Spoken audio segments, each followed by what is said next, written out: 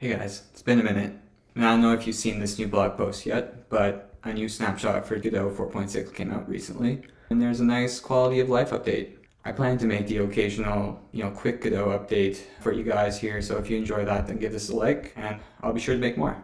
So we're in the Godot 4.6 snapshot right now. So I have my player character here, and one thing that's pretty common is to use resources on these nodes.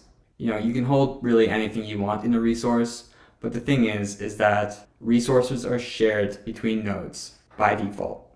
So what I mean by this is if we take this player character, and what I've done is attached a quick stats resource here. We just got health, attack, defense.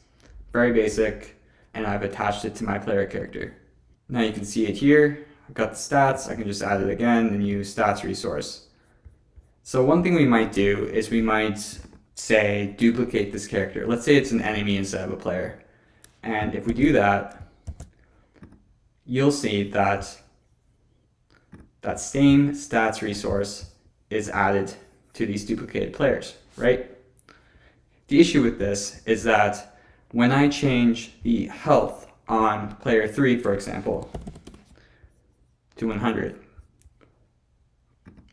now the health for player 2 and player are all the same value.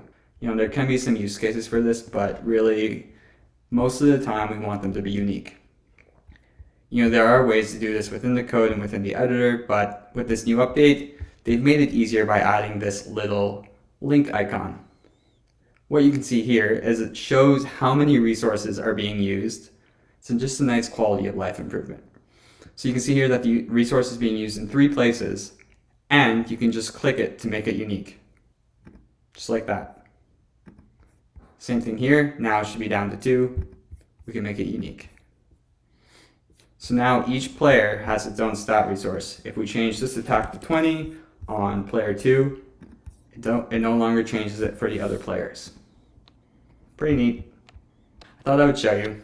Also, I'm showing my face this video, so don't mind me, but I hope you enjoyed it. If you like these quick tips and little news pieces for future Godot updates, dev snapshots, then let me know.